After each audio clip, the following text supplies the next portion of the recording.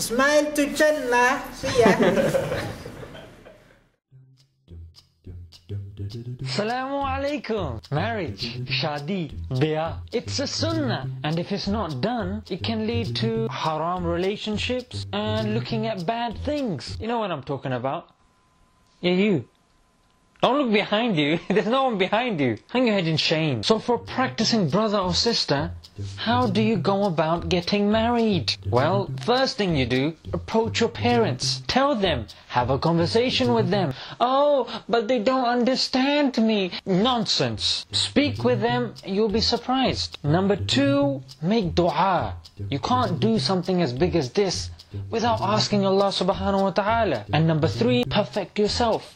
Work on yourself, get rid of your bad habits. With that being said, here's a few things that married brothers say. You know what I'm talking about. You don't know what I'm talking about? Alright, well, watch this then. Yeah. You'll understand, don't worry. I need to get married. Bro. Yeah. What's up, bro? I need to get married, man. Alright. Am I ugly?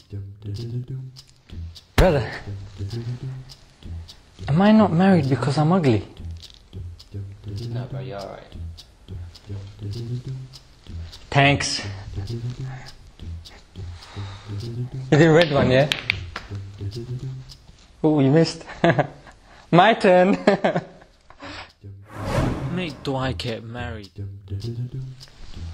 No samosa. Yeah. Make dua that I get married. Alright, fish. Does getting married twice complete your entire deen? Bro, Yeah. you're not getting married once completes half your deen. So if you were to get married twice, does that complete your entire deen? Have you been sniffing petrol again? Nah, bro, I don't do that anymore. Do you have a sister? Brother, did you say you have a sister? Yeah. She's 2. But I got a brother. He's the same age as you. Oh, no. Don't worry, brother. One day, inshallah. One day. Hey, look on the bright side. Not being married gives you more time to learn from married couples and their mistakes. Learn the deen and become a better person. Doing dawah projects, which would not be possible if you were married. Why am I still not married? Number 1, because you're not ready yet. Allah wants you to learn a few things before you get married. Number 2, Allah wants you to accomplish certain things before tying the knot, not the one with the string. I mean marriage. And number 3, to save you from any heartache. Oh, what do you mean heartache? Imagine if you were to get married straight away. You wouldn't really appreciate the need for a partner and how life sucks without them. And number 2, imagine the pain if you were to get married, have a kid, then get divorced. Then the case goes to court. After all of that, you'd end up heartbroken. Many people don't even want to get married after that. So to save you from all of that, Allah just saying, wait. So what's the conclusion, brothers? There's a 3-step process. You speak to your parents, you communicate with them, you make dua, you ask Allah. And number 3, you work on yourself, you perfect yourself, make yourself ready for marriage. Hopefully that was short and sweet and to the point. Until next time, Assalamu alaikum.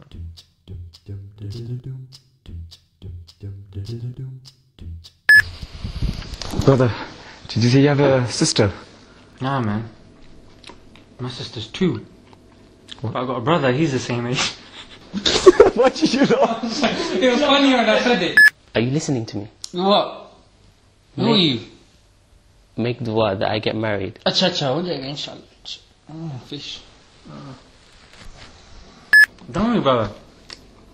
One day, inshaAllah. One day. Don't want any food, do you?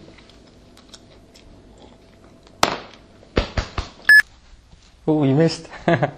My turn.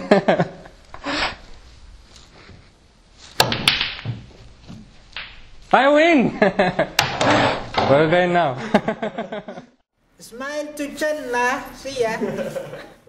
Jazakallah khair for watching this video. If you liked it, don't forget to like, comment and subscribe. I've said this so many times, but some of you just still don't do it. Who do you think you are? Oh, well, I'm waiting. Come. Welcome, marhaba.